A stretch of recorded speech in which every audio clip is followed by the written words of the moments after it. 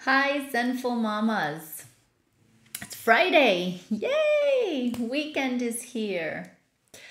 So, some of you have asked that I talk a little bit about our needs and if they're being met or not.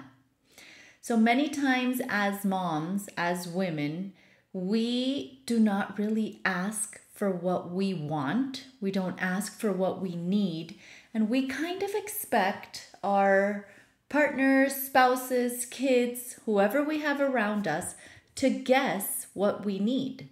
And then we get upset when they don't guess and they don't do what we want them to do, right? So I know that happens to me many times. I am expecting my husband to take out the trash. It's common sense, right? It's full. Somebody has to take out the trash, and he doesn't unless I ask him to. So there was a time when I was getting really upset because I felt like, really? I mean, you know this has to be done, and why do you need me to tell you to do this and ask you to do this?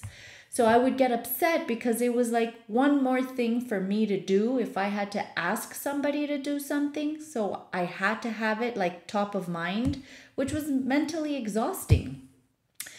And then I realized that the one who was getting upset about this was me. I mean, he would do it if I would ask him to, but my expectation and him not following through with my expectation without me saying something to him was the reason why I was getting really upset.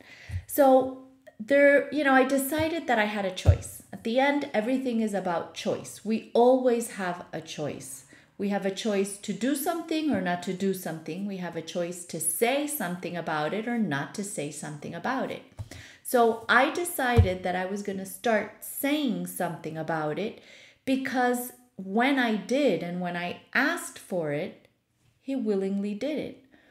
Now, it was something that I had to come to terms with too, where, in my mind, my expectation was you shouldn't have to ask. But the reality of it was, well, I did have to ask because in this situation, it just didn't occur to him. I have to accept that that's the way it is. Would I like it to be a little different? Sure. But it is what it is. And that's part of this whole process that many times we get upset because of our expectations.